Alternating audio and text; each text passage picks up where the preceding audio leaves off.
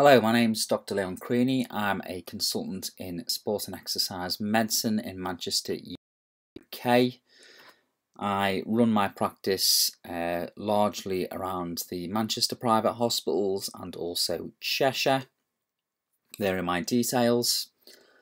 I wanted to talk to you today about the overtraining injury.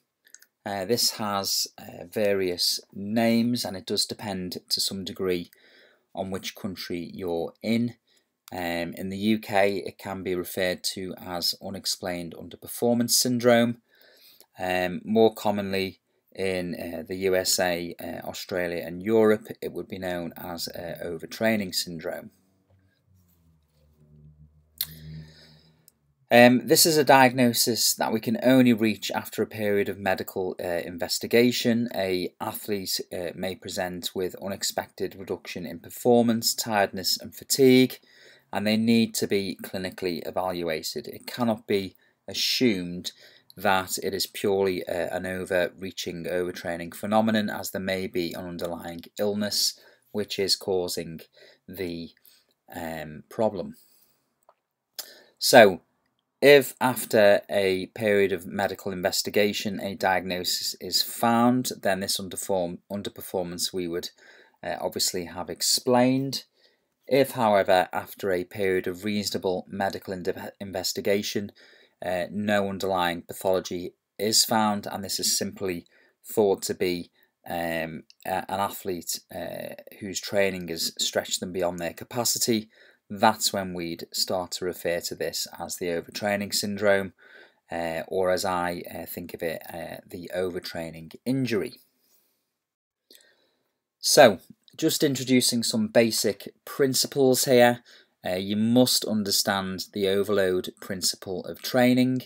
This is really the fundamental core concept of training science, that any physiological system needs to be stretched beyond its capacity to encourage it to increase that capacity. So running within yourself will never make you fitter than what you are. You always have to push at the edges. Virtually all physiological systems can be trained. If you lift heavy weights, your muscles will get bigger and stronger. If you do lots of endurance running, your VO2 max and lactate threshold will improve. If you train for agility, your ability to change direction will improve over time. The stimulus has to be sufficient enough to stretch that physiological system to encourage it to adapt. If you train within yourself, there's no real stimulus there. And the art and balance of training is about getting it right. Whatever physiological stress you place on your system, your body then has to respond, and it's in that recovery period that those new proteins are being made and all of the adaptation is taking place. So training cannot simply be load, load, load. There has to be load, recovery, adaptation and a cycle. And what we see in people who are training well is their baseline fitness temporarily goes backwards during and after a session when they introduce a fatiguing training overload, but in the recovery period that adaptation takes place and you actually overcompensate and come back better next time. It's with repeated cycles like this that over time, although looking at it microscopically, there are periods where you go down. Overall, the trend should be towards improvement. However, when the recovery is too little or the training load is too great, there is insufficient recovery from one session to the next, and that's when we can start to see an athlete going backwards. So different people do describe different stages of the overtraining syndrome.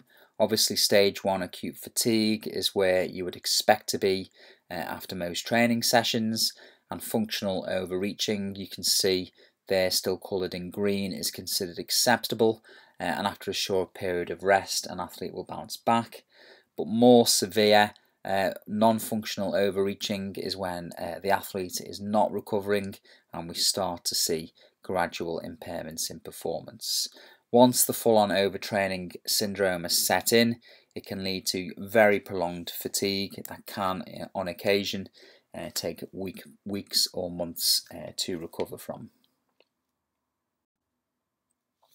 So, the diagnosis of overtraining syndrome can be made when somebody is otherwise medically healthy. They have a recurrent performance decrement despite maintaining the normal training load. We have to consider other factors here. So age-related decline, for example, you would not expect somebody over the age of 30 to be able to match what they did at the age of 25. In fact, we know that after the age of 30, there is a 1% loss in natural endurance, speed and strength per year. And also, we can't refer to what somebody's aspirations are. So, for example, if they said, I was aiming to run such and such a time this year and I haven't reached it, you have to ask them, well, what was your actual previous best? Because if they're just having an aspiration to reach something that they haven't reached, that's not necessarily overtraining syndrome. That's just lack of insight of their abilities.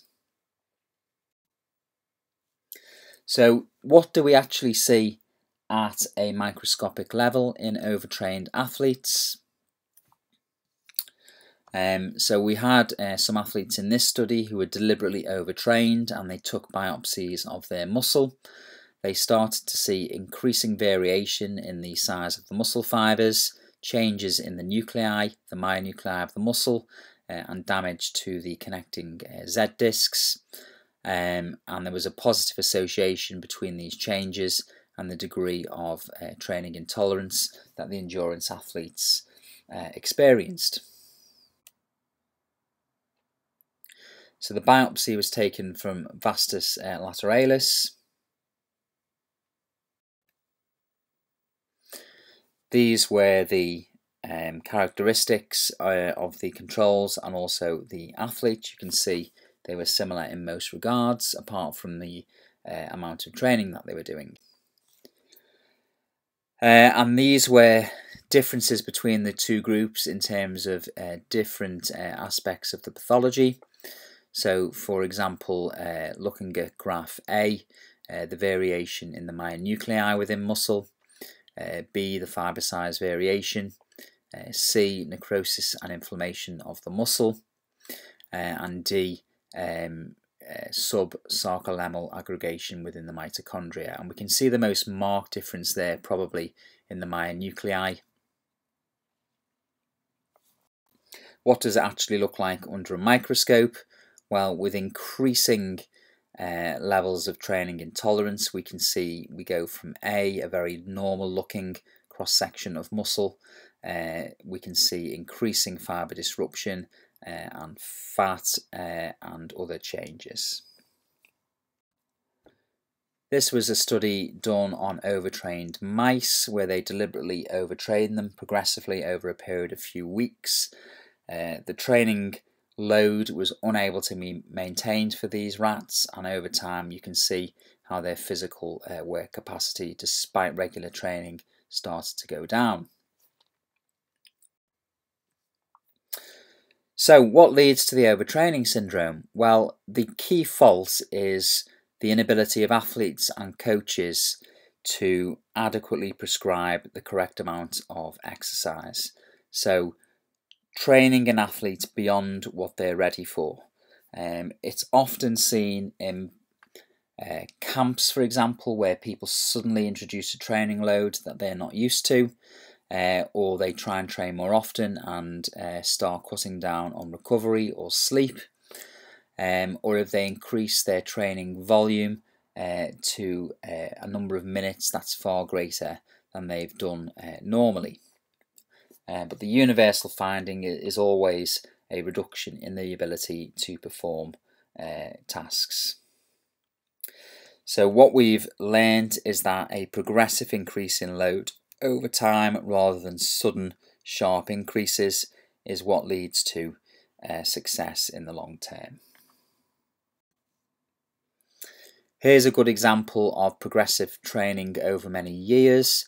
This was tracking Paula Radcliffe's fitness in the years leading to the marathon world record, and we can see this gradual progression year in year in running economy and lactate threshold. There was no sudden jump. It was progressive over 10 years. So, some further histology to look at here. It changes in the muscle of people who are overtrained, and we can see these very vital cells within muscle. They're called satellite cells. These are the, if you like, pluripotent stem cells within muscle, which activate to create new muscle fibers. They fuse together to form myoblasts, which become new myofibers. These satellite cells are not replaceable, and if they're injured and damaged, there is a permanent loss of capacity within a muscle to regenerate and respond to a training stimulus. So what we're saying here is that an overtrained muscle can be permanently damaged and lose its training capacity.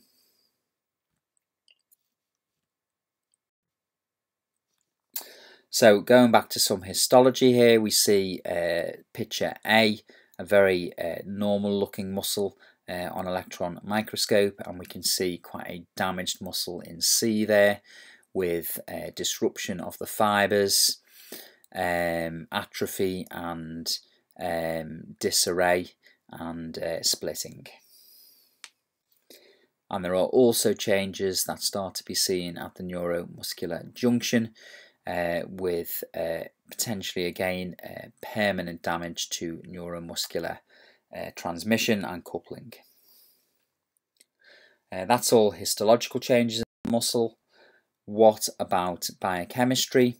Well, overtraining again has been shown to reduce activity within the sarcoplasmic reticulum of the calcium ATPase pump, which obviously will have a knock-on effect because calcium is the excitation contraction coupler within muscle.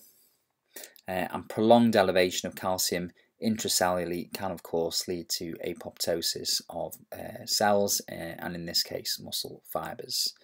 In the short term, this is responsible for DOMS, delayed onset muscle soreness, and poor skeletal muscle relaxation such as cramps, but in more severe cases the changes can be permanent. We also see changes in the hormonal profile of athletes.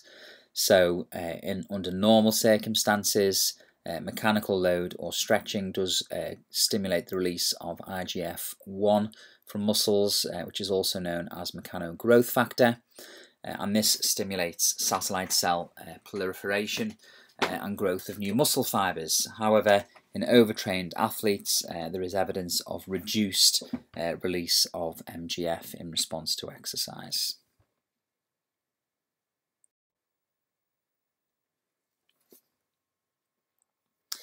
So we can see how this damage might spread throughout a fast twitch muscle fibre. We have reduced satellite cell populations, decreased synthesis rate of key muscular proteins, and disordered calcium metabolism, leading to impaired contractility and muscle fibre atrophy.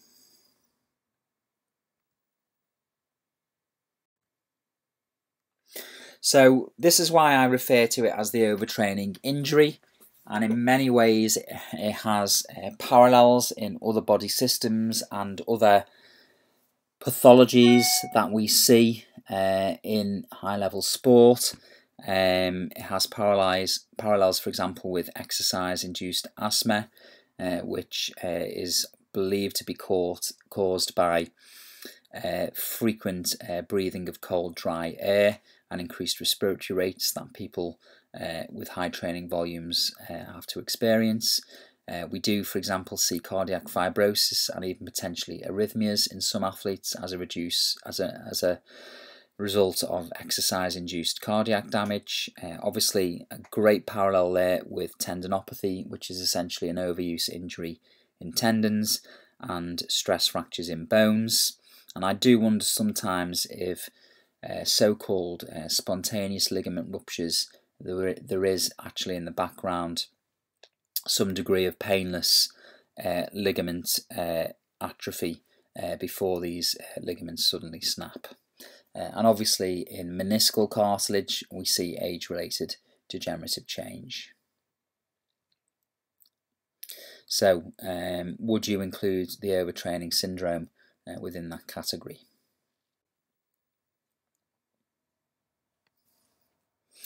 And I'm just expressing this here in a slightly different way. The good news with muscle, obviously, and bone is that they probably have the best regenerative capacity. So if you break a bone, it should heal. If you tear a muscle, generally speaking, it regenerates back to normal tissue without significant scar tissue formation. Not so great, obviously, with tendons, ligaments, and cartilage. This graph really comes from a paper in Nature Reviews Rheumatology around tendinopathy, but what we're looking at here is the body's response to a training load, both in terms of protein synthesis and protein degradation. So obviously when you train, you will do a degree of microscopic damage to your body, and there is some protein degradation and turnover in response to that. That tends to peak within the first 24 hours, but exercise also has a anabolic stimulus to it, which peaks a little bit later. When you combine the results of those two different processes happening at once, the net result is that purple line in the middle, and we can see it's believed to be net negative in that first 24 hours, rebounding after about 36 hours. So I do often tell patients who are recovering and doing therapeutic exercises to maybe not train on a daily basis, but allow a day of training followed by a day of recovery. So I do consider the overtraining injury to be a disease-like state. It can be reproduced in otherwise healthy individuals simply by overtraining them, and certainly the rat experiments demonstrate that really clearly, but it can be done in humans too. So it's probably important at this stage to introduce this concept of the acute to chronic workload ratio. This is just as important for overtraining as it is for injuries, and what we're talking about here essentially is that golden rule of never suddenly increasing the training intensity or volume, but to increase it gradually and progressively over time. Not only does a sudden spike in training increase injury risk, but it certainly does increase overtraining injury risk also. And this graph here just illustrating that again, showing how a sudden spike in acute to chronic workload ratio does result in a spike in injuries. So obviously prevention is better than cure. This is a nasty illness once it's set in, so it's better off if we prevent athletes getting it in the first place. There is evidence, particularly from British triathlon, that if you closely monitor athletes' training loads and look out for the early warning signs, not only with physiological data, but also with questionnaires and psychological data, if you spot early overtraining and identify that individual and reduce their training load, you can prevent it before it gets much worse. I've said there is no specific treatment for overtraining syndrome other than rest and graduated return to exercise. There are some theoretical treatments. For example, you'll have heard in Germany of a substance called Activegan, which is meant to be a sort of cell energizer used by Muller-Wolfhart. It can be obtained in the UK. It has to be imported and it has to be used off license because it's not a drug that is normally used in the UK. That is legal, but it has to be done on a per patient basis. There is very limited evidence that Actavegan has an effect outside of places like intensive care, but it has been tried in occasional people. Obviously, testosterone may have an effect as well, but we introduce the doctrine of double effects here. Is the patient being given testosterone for performance enhancement or to recover from an injury or illness? So studies here done in older athletes, testosterone induced increase in muscle size in healthy young men is associated with muscle fibre hypertrophy. And we again see that potentially administration with testosterone can restore myonuclei that have been destroyed through overtraining. And we see some comparisons here. The myonuclei are those little purple dots. And we see, in response to testosterone therapy, an increase in the number of myonuclei. And this very famous study, which was used by WADA to increase the length of drug suspensions, showed how prolonged anabolic steroid use certainly does increase myonuclei number, and that increased capacity is retained for many years after stopping anabolic steroid use. So, in summary, the overtraining injury or exercise-induced myopathy can be a permanent pathological state of muscle which can take months to recover from, and sometimes there is permanent change. This is largely mediated by reduced stem cell population within muscles, which are very difficult to get back once they're gone. Prevention is better than cure, and the key to successful training is progressive overload over many years and adequate recovery rather than sudden spikes in training volume. Various treatments have been purported as therapeutic agents in this condition, in particular anabolic steroids and Actavegan. However, these substances are prohibited for use in elite and professional sport because of their performance-enhancing effects.